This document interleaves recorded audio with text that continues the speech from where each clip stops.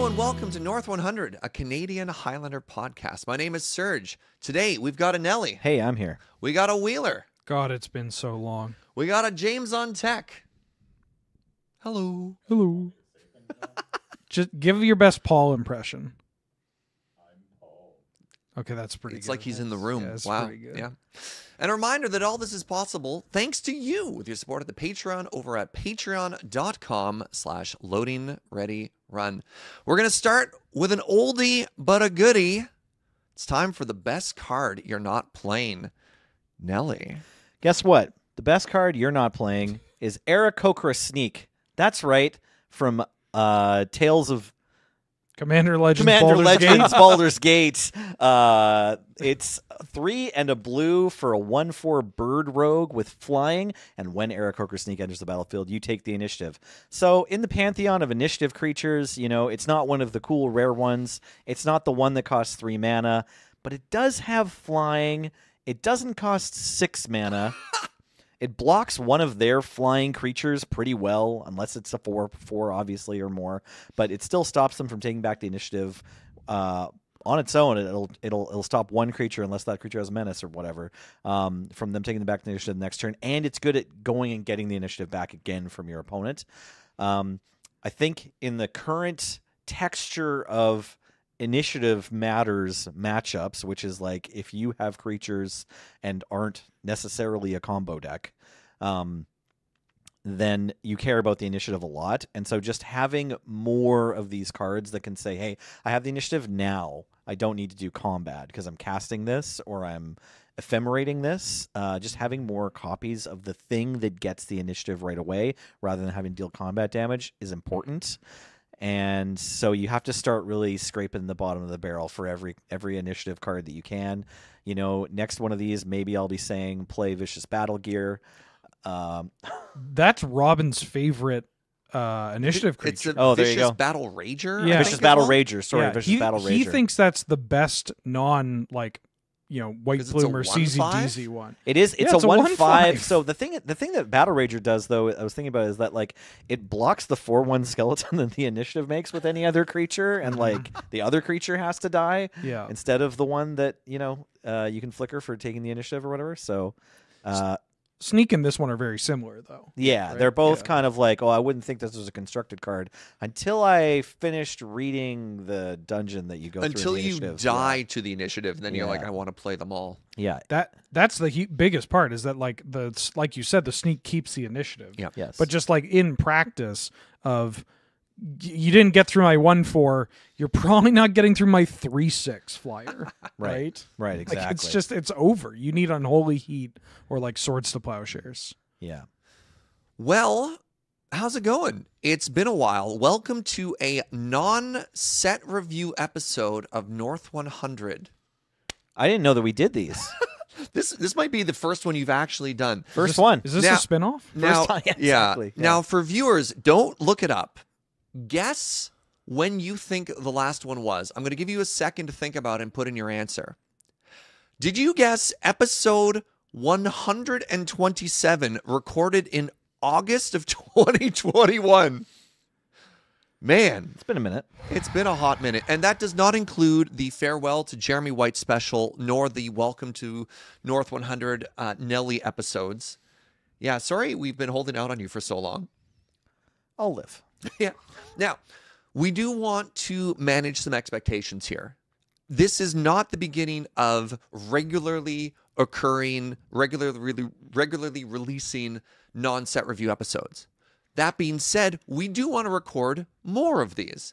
So look forward to them showing up, but we're not gonna commit ourselves to a new weekly, bi-weekly, or monthly schedule. Just when we're vibing with it, you know? But we know you want it. We want to record it as well. So look forward to that. And for today's episode, the theme is, hey, it's been a while. Let's check in with the format, right? And what better way to start with a check in with the format than to visit the points list, a very foundational part of the whole everything that we do. And it's recently changed. And if Wheeler, if you'd be so kind as to recap the recent points changes. I can maybe do this off the top of my head. Okay. Oh. I'm going to talk about the increases first. Okay.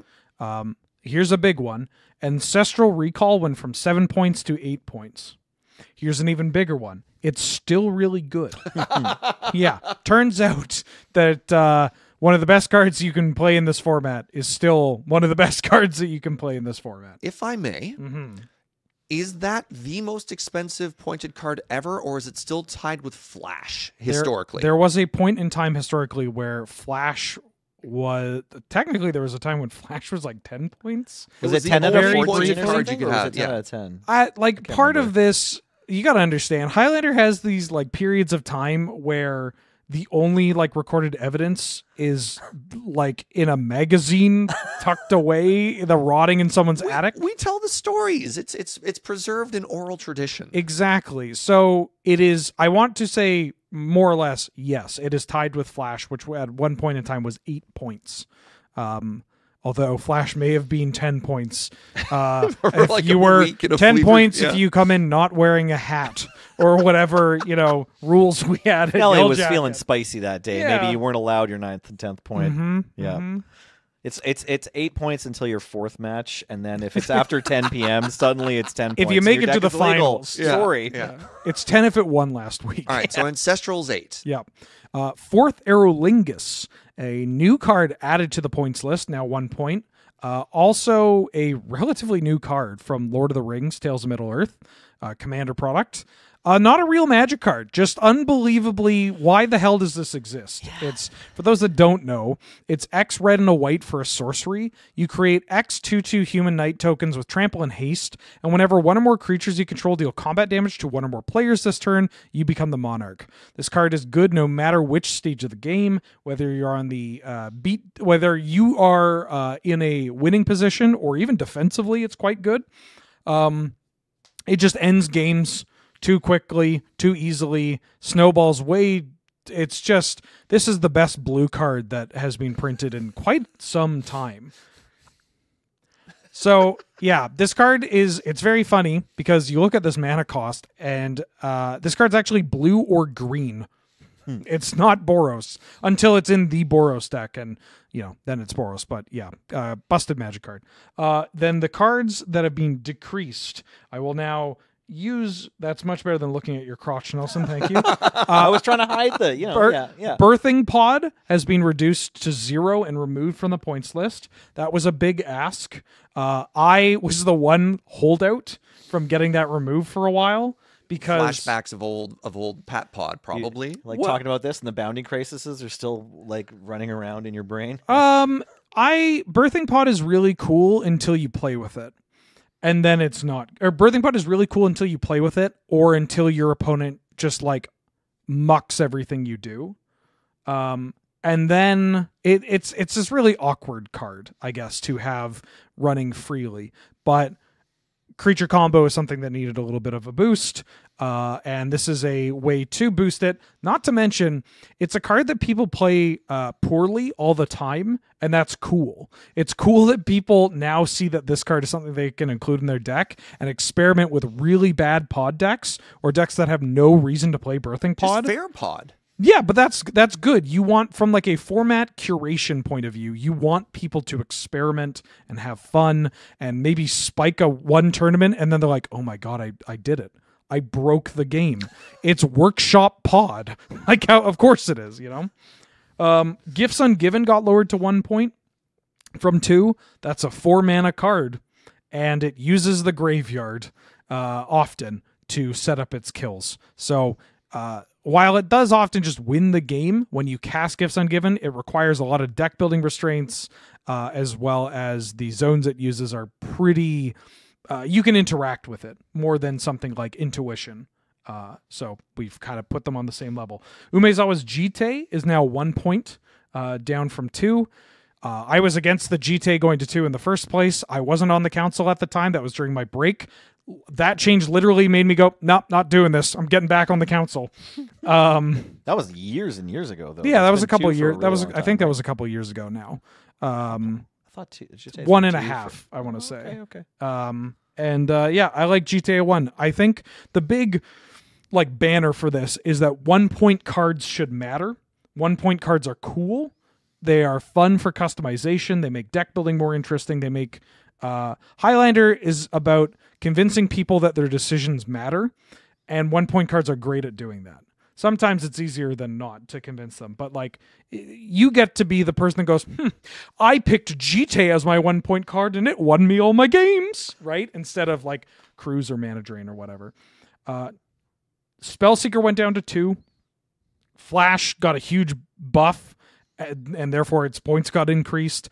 The creature combo decks that use Seeker, like Kiki Pod and Seeker Walk, needed a little extra juice, and Spellseeker was like, paying for the crimes of Flash and Time Walk in the first place.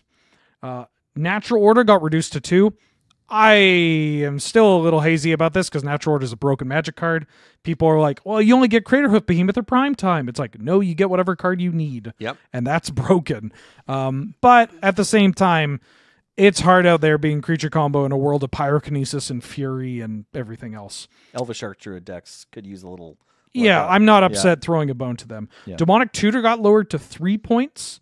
You can still DT Lotus without having to worry about Yawgmoth's Will or Underworld Breach causing some issues. And it's a nice consideration for 2-color mid-range decks or for other decks that might default to 3 Moxen wanting to have that ability to find a Silver Bullet. And then finally, Strip got lowered down to 2 from 3 points, which is... It's debatable whether or not more people strip mining each other is like a good thing, but it's something that will at least incentivize different point spreads in the decks that were already playing strip mine, and pushes people to maybe revisit some of these mid-range decks that had the lands package that got pushed out by the initiative. And also just, I'm so sick and tired of triomes, just a front to God. And so strip mining a triome is, that is, you're doing good. I was just going to say more answers to Academy is always really good. I mean, we don't need to talk about that. I mean, we will talk about that, but we don't need to. I kind of like the strip lowering, absorbing the point in the Fourth Lingus decks. Some of them. Yeah. I do definitely want to frame this conversation around what this is going to change is the decks as opposed to why didn't this card get pointed or not. And I think that's an excellent way to look at that. Yeah. I cannot wait to put Bad Pod in all of my decks. Yeah. One of my pet decks that I've played for a very long time has been Recurring Nightmare decks, this Abzan sort of grindy sort of deck like that. And it's always important when you play a deck with Green Sun Zenith and Finale of Devastation to have a good spread of threats all the way up your mana curve, so that you can ask yourself, what can I answer at this turn? What can I answer at this turn? Timeless Witness versus, what's the 4-mana one? Eternal Witness is a 3-mana one. Timeless Witness is a Eternal 4-mana Witness one. and Timeless Witness being great examples of like the same sort of hits at different points in the mana curve that you can hit. And that deck already has a really good way of utilizing ETBs, and now Free Pod just makes me start thinking like maybe this deck is a serious contender. And then that with free crop rotation from the previous points changes, and suddenly I'm just the happiest man alive. And if we want to talk about decks that have changed over the history of the format, specifically around points, as the premier lands pilot of the format, you cannot imagine what it was like trying to run a lands deck 10 years ago when crop rotation was pointed, Wasteland was pointed, Crucible was pointed, Light from the Loam was pointed. Oh my God, y'all have no idea how good you have it now, says old boomer shouting at the clouds. Well, I'm absolutely not defending those pointings. They were atrocious. Nelson should try to defend them. You were a part of it. You're the counselor that brought crop rotation up to 1. 10 years ago, crop rotation was free. And that one, crop rotation to 1 for that point in time was the correct thing to do. It was fine. It was actually fine. When Life from the Loam and Crucible of Worlds were points, that that was more than 10 years ago. Wasteland is somewhat defensible. I'm not saying you should point Wasteland, but you could see a world where Wasteland at 1 is a feature of this format. Right. The thing is, like, I will defend all of these points arguments, and I want anyone who starts a new format and uses anything like a points list or a band list to sculpt it and try to create fun experiences for everybody and try to meet the needs of their local community and try to make sure that everyone can agree on a playing field and come and have a fun tournament together every Monday night, that it's hard and you're going to make some mistakes. And especially if you have no experience with it, you're probably going to start with something like the Australian 7-point list where they play 60 cards, but was a resource you could have online. And then you just compare that to the two decks that have been playing against each other because they're the two people that play in your shop every week and you're trying to like turn their match into like something fair. And on the one hand, it's just blue-green, like old cheap stuff. Like there's a couple rares in there, but mostly it's like Daze and Trigon Predator Werebear and Werebear, and you're like, okay, well, I'm not really going to point anything in your deck except the Ancestral Recall and the Time Walk. You probably shouldn't be able to play both of those in the same deck, right? But on the other hand, the other deck that was at the very beginning of the Highlander format was just like tinker / busted stuff. It was just like, what are all the most design mistake cards in Magic? And like Life from the Lone Crucible were in there. So it's like, okay, well, maybe if we could just shut off the Strip Mine Lock part of your deck, and then we put some points on Tinker, but like, you know, we can't let you have all of both of those things. And then we, you know, maybe we do something about the memory jars that are in that deck. We point the Moxes. You know, I'm just sympathetic to myself at that stage of the game. Mm-hmm. That's my defense. Great. Yeah. The format's changed. Hundreds of people play it now rather than hundreds. all over. No, thousands. thousands. Tens of thousands. Tens of of thousands. So then the question then is, how is the format feeling? Is it healthy? Is it in a good place? Are you in a good place? If we filmed this like a month ago, if we filmed this before these changes, I would say that the format's in a trash spot. Now I think it's much better. Those little knobs have gone from terrible to good. Well, it was like 8 cards on the list or something, right? Like, a ton of there's cards. been a ton of changes in the past year. Like I think Canlander is in a spot where no matter what the actual health of the format at the most competitive level is, will always be an enjoyable format to play with friends at a table or like as an 8-person tournament or whatever, right? Once you get into min-maxing, then you realize that you should be playing Black Lotus or Jeskai. And like that's it. And that was the case for quite some time.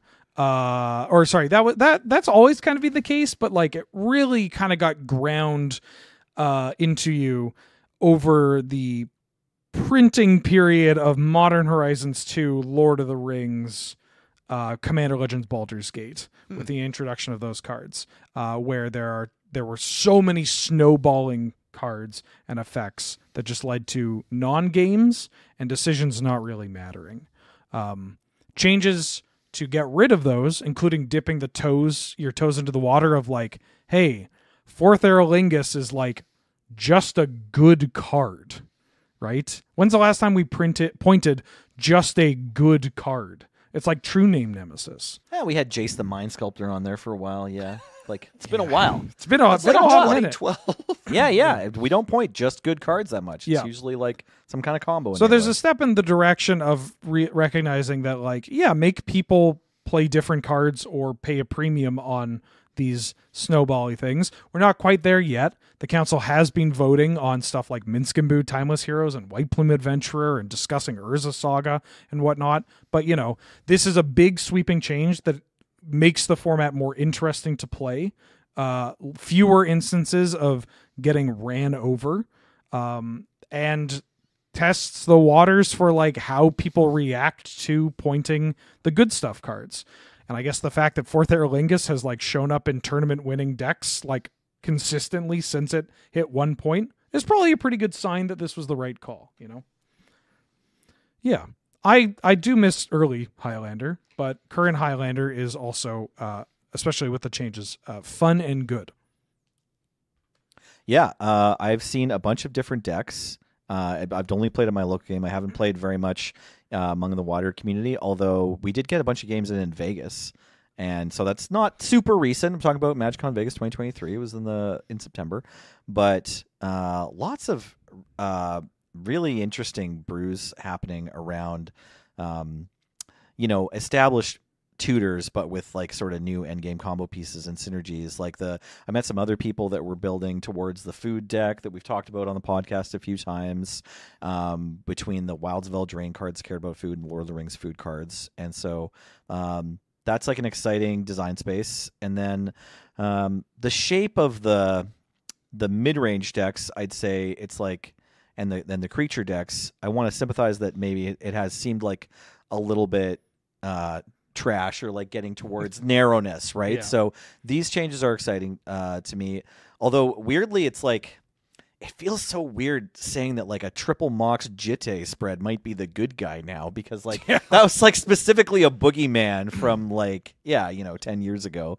But that's kind of an exciting spot where it's just like, maybe if you're not completely devoted to casting your own fourth Aerlingus, there's still going to be a path for you to like do busted stuff and, as you say, have your decisions matter. So my read right now, and I haven't even played one tournament since the points changes. They're very new. But my read right now from the last couple tournaments I've played is that the format is in a pretty good spot where a lot of different deck designs can win the tournament. One of the things that has been interesting in my more limited experience is how creature dominated the format feels right now, how much creatures matter. And it has pushed out some of the old archetypes that I really love to play. Like, I used to love all-in lands combo, which is maybe worth revisiting now. We'll see how it goes. But lands went from being an all-in deck to a creature matters with a lands package. It was like the better way to play the lands deck. And then the prison decks of my heart, they just can't keep up with how aggressive and how much of a clock that the creature decks can push out right now, which is not to say that that's a bad thing, but it does change the format in interesting ways. Tempo is struggling, control is struggling. We got to help out combo a little bit. Do you want me to dip my toes into the initiative right now? That's something we might say for an entire whole episode. So you can let us know in the comments if you want to see that. But the initiative has really warped things, I feel. Yeah, not in the way that you would expect. Please. Or that most people would expect. Okay. Which is probably why, if we do get to doing a whole episode for it, well, that's the reason why, because there's a lot of explaining. Yeah. But it does, like, talking about what you mentioned where you feel like the land stack, all in combo lands, had to get pushed to playing creatures, is that I think it's because of the initiative, it's almost gone back, where you have, like you said, it was just better to turn Tireless Tracker sideways and then occasionally combo kill people, instead of looking to combo kill people and use Tracker as like a draw engine. Yep. But now, because the initiative cards are so powerful for mid-range decks, and because they, not just the initiative cards, but other board-based threats have caused control decks to kind of control mid-range and tempo to kind of homogenize into this single entity that, when you're recording deck lists, I just call it by the shard or the wedge. Like, Jeskai control didn't win, Jeskai tempo or mid-range didn't win, Jeskai won, you know? Because of all that, it's starting to push in the other direction, where, at least locally, the like lands decks that have had the most success are these frankly monstrosities, be it like Jacob Varro's Thoracle Enchantress lands combo, which earned him like 3 tournament wins with that deck in particular. Or there's another pilot who's relatively new to the format, but not new to Magic locally, that has been playing what on the surface level looks like a combination between a Commander deck and a Vintage Cube deck. But it is like, no, I'm just going to kill you with these Field of the Dead tokens and lock you out with Glacial Chasm. Oh, okay. So yeah, it's kind of going back. Okay. Like, My heart, it's fluttering a little. I empathize with you. I wish I could play blue-green again. Like, that summer where I won 3 tournaments in a row with blue-green tempo splashing for Sphinx's Revelation, that feels like a bit. That doesn't feel real at all. That doesn't sound like a current deck, yeah. But it is kind of interesting to see, like, change is also interesting. Yep. Right? For and sure. to see it somewhat, like, I don't want to use the word organically, but to see archetypes evolve given the conditions, and kind of warp to like they survive, right? To how they can survive. If you're addicted to Zurin Orb, you're going to play the version of Zurin Orb decks that can like get around board-based strategies. And that's kind of cool.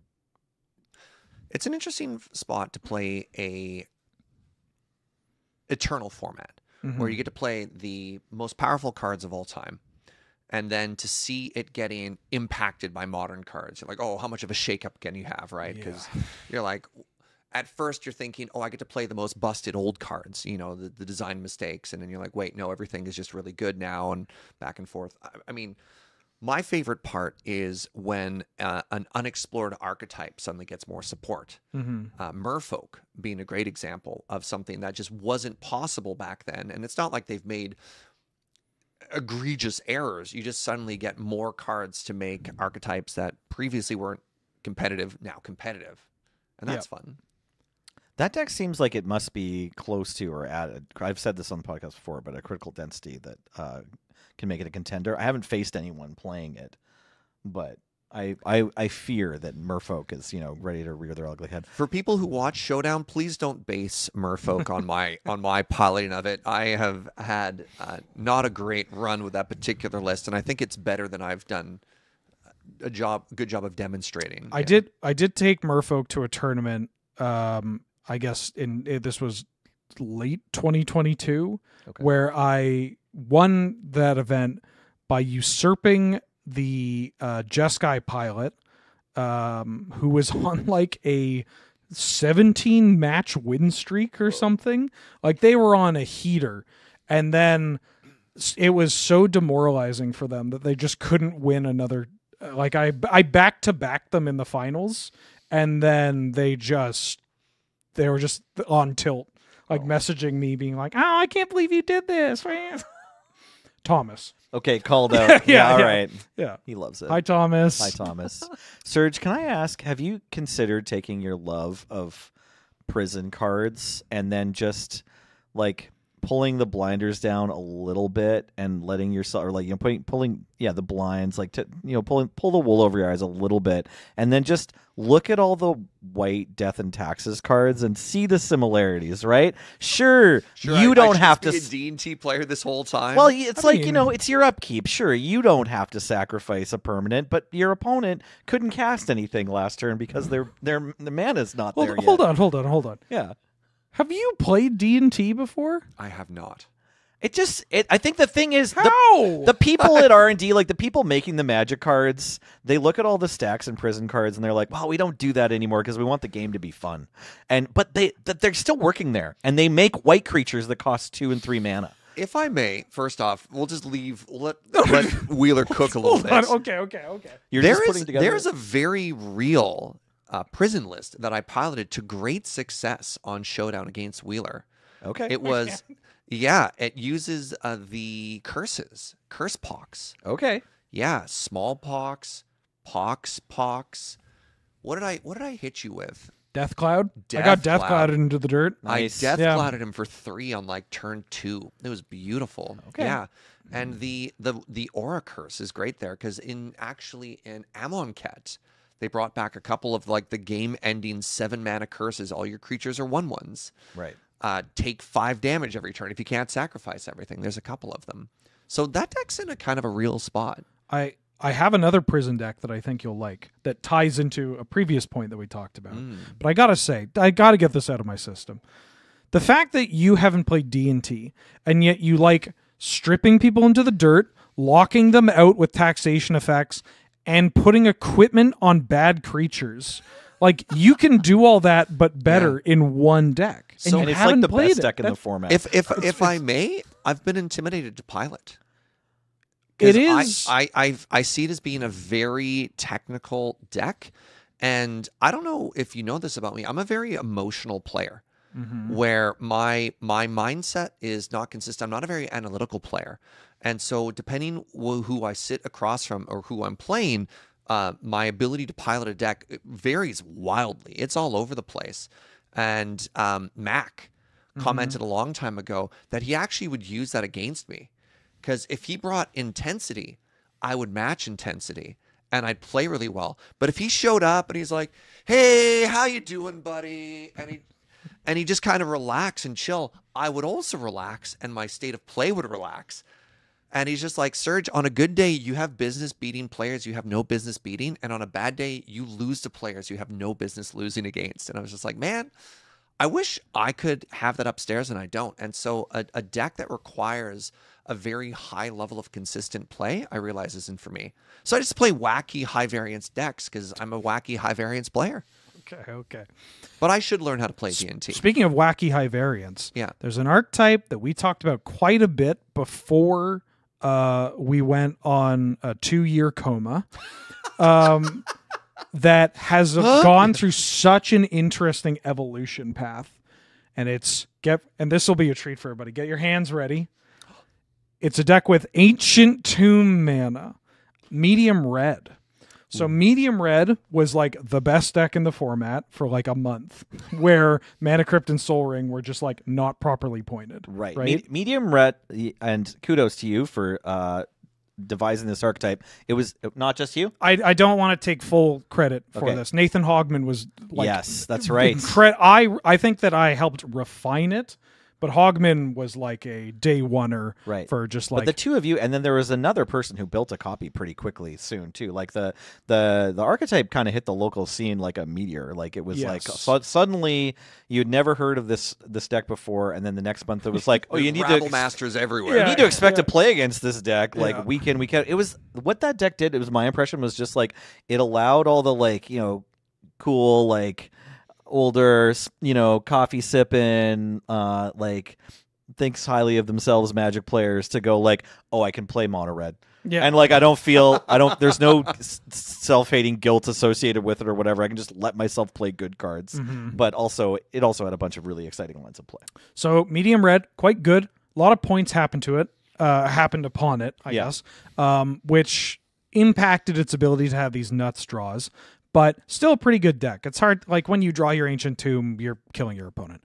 But then the evolution into Gruul Monsters, which kind of became the medium red deck. Medium like Gruul, it whatever, was a deck that had fast acceleration, Ancient Tomb mana, played these powerful 3-drops, but then its 4-drops, instead of being like Hell Rider, Hero of Oxid Ridge style cards, which I don't even think are in most medium red decks anymore. They got to play cards like Questing Beast and Minsk and Boo Timeless Heroes. And then if they want, they could still play these Hell Rider cards or Dragons.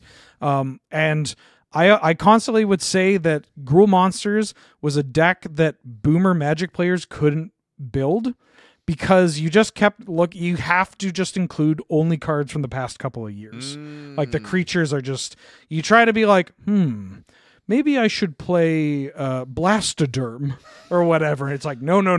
Perhaps a Storm Breath Dragon Yes, this exactly. evening, Pogaphos. And then Gruul Monsters kind of turned into, much to my chagrin, Naya Monsters or Naya Midrange, or just Gruul that played white for Comet, Fourth Aerolingus, Seasoned Engineer, that kind of thing.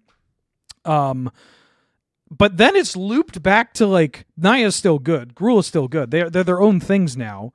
But then medium red has popped up again, and it's just slaughtering people left and right, either locally or on the Discord or the like other. I think in the Portland community, there's a medium red player that like at all the Portland weeklies is just either winning or coming in second. Turns Maybe I'm out wrong, Blood but Moon's a heck of a card. yes, and so is Inti, Seneschal of the Sun, and so is. Do you think Inti is making that much of a splash? A little humble 2-drop, eh? I think Inti might be this in a world where we got Lord of the Rings released. Inti might be a top 5 card. You want to cover it really quickly for people who might not be familiar? 1 in a red for a 2/2 legendary human knight. Whenever you attack, you may discard a card. When you do, put a 1/1 counter on target attacking creature. It gains trample. Stop. Whenever you discard 1 or more cards, exile the top card of your library. You may play that card until your next end step. So this was from the latest Ixalan. Yes, LCI. Yes, thank you. So Inti is a Magic card that is very easy to cast, will always do something, converts resources you don't need into immediate damage and resources down the line, works with other cards that care about discarding, and just happens to be a human, which is also relevant, and on a single pip. Like, it's just... If you'd really wanted a new card, that was beginning of the episode's my first time doing a best card you hadn't played, and I was like, oh, does it need to be a new card? Because I think this conversation about the initiative is ultimately more important, but like this was going to be the one if it was like it has to be a card from the last couple sets. Like this is real breakout card. And in addition to Inti, and this will be my slide to the prison deck I think you'll like, is Docks or Broadside Bombardiers. Ooh. Do you know this card, Serge? I don't know this card. I forgot to include this on the LCI set review. This is the command card from LCI, right? But I think it's like the best card from the set. Oh, really? So it's 2 and a red for a Goblin Pirate. It's a 2/2 with Menace and Haste, and it has Boast. You sacrifice another creature or artifact. Broadside Bombardiers deals damage equal to 2, plus the sacrifice permanent's red mana value to any target. Yeah, so... Gross. What? So...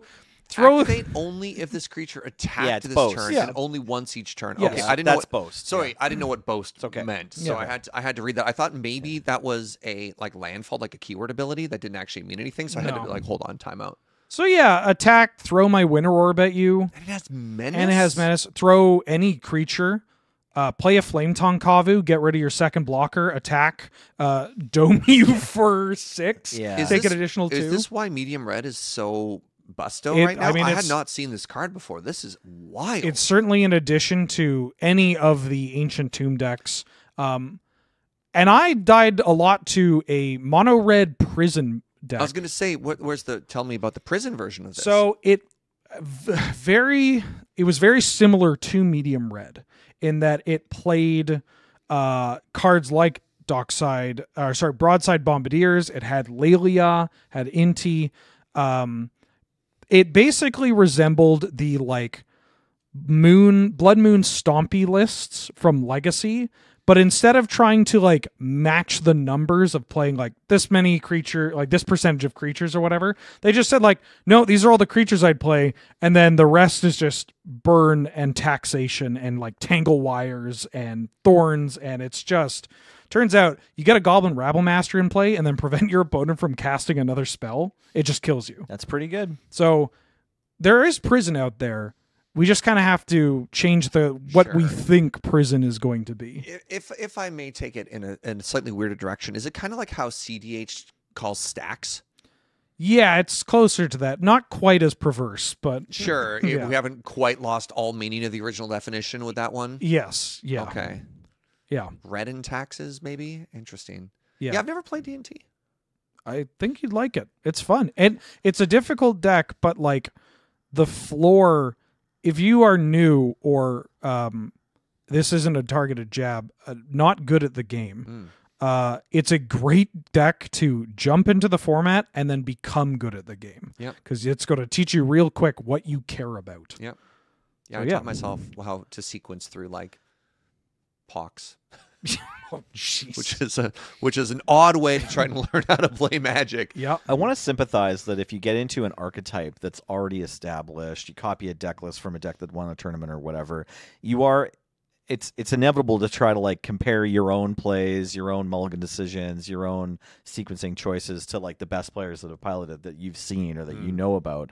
But it's important to remember that they all started from square one for with sure. that deck at some point too. And so like, every deck, whether even if it's, red deck wins or Thoracle combo, let yourself be kind to yourself. Let yourself go through the early stages of making the mistakes and learning how to play those decks because they're fantastic decks and you deserve it. Training wheels is playing cards that are training wheels in your deck it's not embarrassing because learning isn't an embarrassing thing and winning is not as well, and those cards tend to help both those. But what happens if I play a top 8 deck, but I don't have a top 8 performance and I feel bad about myself? Then you Milkshake. yeah, milkshake. Yeah. All right, so real quick check-in sort of at the end here. How are y'all? You've been good? How's your Highlander experience? You feeling good about yourself and the format in general? No, I played 6 events last year and won only one of them. That's trash. I played like 3 events last year and won 0 of them. So maybe I'll need to tell myself if I played 3 more, maybe I would win 1. I did. I plan on playing more this year. I It's obviously difficult because my life kind of imploded and I don't get to live in Victoria anymore, and I don't really have a Highlander scene where I'm living. But I want to make an actual tournament run at some point, because when the only Magic you play is on camera, and when 99% of it is against Ben Wheeler, it kind of warps both the way you play and your expectations as what a metagame is. Dude, camera Magic is so difficult. It is a whole different beast. It is, I mean, I can't believe I'm going to praise Serge, but when this man's not playing on camera, it's a whole different game. And the same goes for myself, right? Like, and Nolly and everybody playing camera Magic is hard. It is so difficult to do. Yeah. And like playing in paper at tournaments or like jam sessions, completely different story. And that feels great. It was very funny. I recently recorded, we recorded a while ago, but it recently went live, a game of Canadian Highlander against the Spike Feeders. And so many of the comments are like, man, why didn't Serge play like that against Wheeler? Just suddenly changing, because I came out swinging and things went really well there. And it's just like, I can play. Wheeler's just really good at the game. Well, I don't know. He does play that way against Wheeler. You're all washed up these days? I'm embracing how washed I am and playing Rat Scam instead. That Rat Scam deck was sweet. Yeah, that ruled. Yeah. But, yeah. We'll see. I do think I'm playing this Monday. I'm going out for my first tournament since before the pandemic. Ooh. I'm going out and I'm jamming, and I'm looking forward to, I don't make New Year's resolutions or anything like that, but I do really want one more push of getting in there and doing a little bit of a competitive grind. And if I can get my life in order and move back to Victoria in time, I'd love to be the player in our group who qualifies for the top 8 and then scrubs out early and joins the commentary booth, for a change. Well, there's open room. I didn't even get to qualify. I don't even have a chance to scrub out this year, which I would have. Let's be clear. I still love the game. I find it a lot harder to stick around for a whole tournament now. My internal clock tells me that 8 p.m. is kind of bedtime, just because the kids. Yeah, I'm getting up early, and my partner wants to spend time with me and stuff. So it's most evenings I'm working, and then a Monday night when I'm not doing a CTS stream or something, it's okay, I'd like to go play Highlander, but it means both I have to foist all the bedtime responsibilities on my wife, and then also get to round 3 or the end of round 2, and I'm just I can't even really focus. And Magic's hard, and Highlander's extra hard Magic. Yeah. So I just between having kids and the pandemic and then getting back into it, it's been a pretty rocky start for me, but I still have enjoyed going out and playing. So last year I played at least one event with Mono Black Aggro, and I think I started 2-0 and then lost to Noel. That was a good night. That was fun. Who did you dumpster? You I dumpstered Spencer. That was so good. Yeah. He won the game he cast 4th Aerolingus, but he only had it in 1 of 3 games. Oh my god, I remember watching him just draw me I said things during that match that the judge in me, the older judge in me, would have been you please don't comment. Please don't comment on this. But it's just squatting over his hand, be huh? Was that going to be good? Oh no, that dies to that. Oh no. Yeah. A little bit of friendly trolling going on across the table. I'm sure he still played fine. It was still close. And then lost to Noel, and I was great, I can go home now. Yeah. Which is not a fantastic feeling to have when you're in a tournament. It's you should be there wanting to win, or at least wanting to play all the matches. Well, this is what Wheeler sort of opened with. This is still a format that's just fun to play, even not competitively. Yeah, just that's to show fair. up, and the community in Victoria is pretty tight-knit. It is you're just catching up with some buds. Yeah. And so, there's very few formats that I would excitingly go out and O2 milkshake in every week. Right? Yeah. Because you're there to have fun. You're there to see how your brew is doing, or what the metagame is like, or how people are doing. And then sometimes you get ranched, and that's okay. You have a milkshake and you try again next week. Yeah. There's a several groups of people that just like get together and weekly and do like jam sessions at like the board game cafe or somebody's house, and that is just like you get lost in doing that. You start playing Highlander with your friends and you're talking about weird brews, and then all of a sudden you've been there for 6 hours, your phone has like 8 notifications, your husband's like, so are you making dinner or yeah. No, that's awesome. I also brought that Scape Turns deck to a tournament, and I think I again came kind of close to making finals or something. I think I got into a round 4 where if I won, I think this is right. I think if I got to a round, maybe I went to 1-1. I can't remember, but it was good. I had fun. So the few tournaments I've played this year have been a good time. I get that. I treat tournaments more like single elim now. Right. Where it's like people are like, oh, you didn't get that trophy, so you're going home. It's like, no, it's 9:00. Yeah. I want my jammies on. I'm just trying to like make myself, like, because I've played so many tournaments in my life and like had this attitude where I'm like, yeah, I'm gonna win this thing and get more prizes than I put in or whatever. And like, I think going forward, this is the year. I'm not making a New Year's resolution either, but like, I just need to change my mindset to be like, $5-10 or whatever to go play in a tournament, go 2-0, drop, go home. Like, that's a good night. You're allowed to do that. It's fine. I definitely had a moment where I played in a tournament and I'm 2-0 and then I lose the third round. I'm like, I could play another round, hang out with friends and like get, whatever amount of store credit or whatever. Right. Or I could just go home and, eat some food, get really high, and play a vintage league on Magic Online and tell myself I'm not totally washed up. And that feels great. Right. But if I won that, and then, I'll just stick it out to the finals. That'll be great. Yeah. A balance. You need a nice balance. I certainly, in the matches I played, I didn't have any bones against any of my opponents or their decks or like where the format is right now. Like, I think even though there's been like more health or less health throughout the months, and like this last 14 months, there have been a bunch of like pretty tumultuous points changes, like pretty serious. Like, we talked about the December 30th ones, but there was also a points change like very end of November or very beginning of December. Like, there was or was it, maybe it was October, but it was like recent. Yes. And it was also a lot of cards. So, kudos to yourself and all the counselors working on that, and the local community. A lot of fun.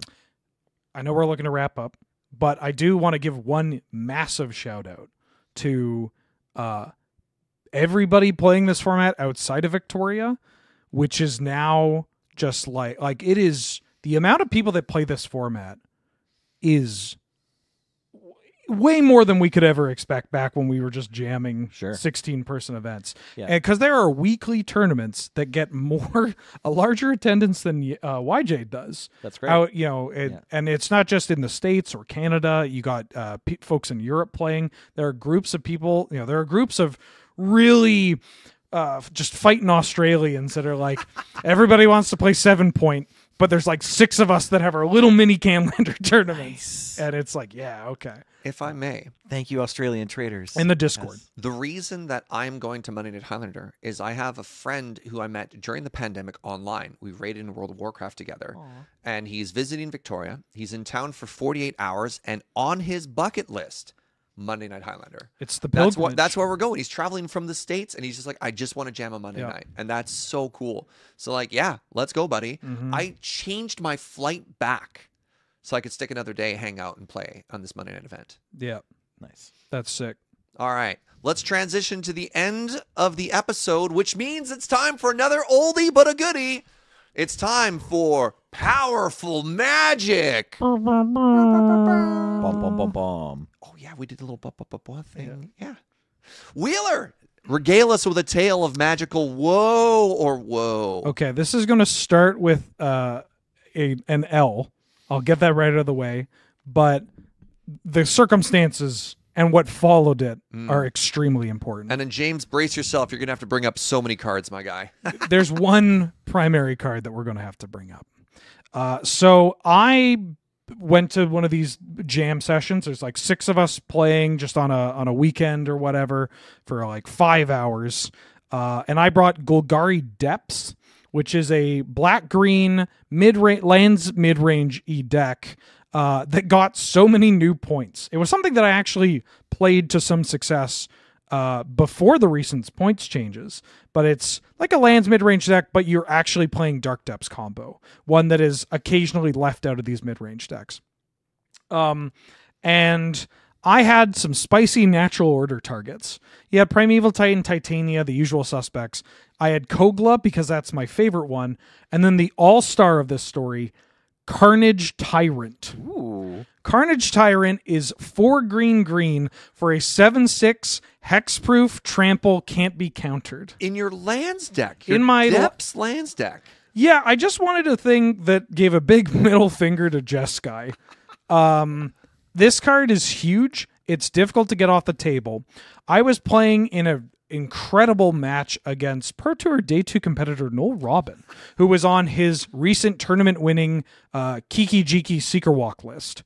And we're in game 2, and it's gone on for like 50 minutes because I have this Carnage Tyrant in play. And I am just like chipping away at him and his board. He has had he's gone through the initiative 2 times so far. He's about to go through a 3rd time, and I am not dead because Carnage Tyrant's ripping through him. Unfortunately, he builds up enough of a board where he kills me because on his 3rd time going through the initiative, he hits Phyrexian Metamorph. Or no, Phantasmal Image copies my Carnage Tyrant. With hexproof. With hexproof. Oh, that's incredible. Phantasmal Image, if you don't know, is 1 and a blue for an illusion that comes into play if you want as a copy of any other creature, except it's also an illusion and gains when this becomes the target of a spell or ability. You have to sacrifice it. This card used to be a format staple, and then they changed how the legend rule worked, and I think it only sees play now in like creature all combo in decks. pod lists. Or like Merfolk or whatever. Yeah. So the only way the way that I finally lose this game is after going through the initiative 3 times, he copies my Carnage Tyrant and is able to then outmuscle my board. So that's my most powerful Magic story. For that, I know it ends on me losing, but I do want the folks at home to know. I then proceeded to Carnage Tyrant Reanimator into the dirt. They just couldn't. I just had a clock. I just like natural order into Carnage Tyrant and like stripped them. Maybe I ate 1 card in their graveyard and they're like, yeah, I died in 2 hits. And Academy. I just got Canadian Highlander Counselor, Evan Pepper, was on this Academy list with counterspells and like kind of a controlling Academy list. Oh, my favorite. Carnage Tyrant. Just kill, hitting him twice and then he dies to his own 1-ring trigger. Oh. Yeah, Carney T. Yeah, still in 2024 holds up. Powerful. Still a powerful magic. Yeah.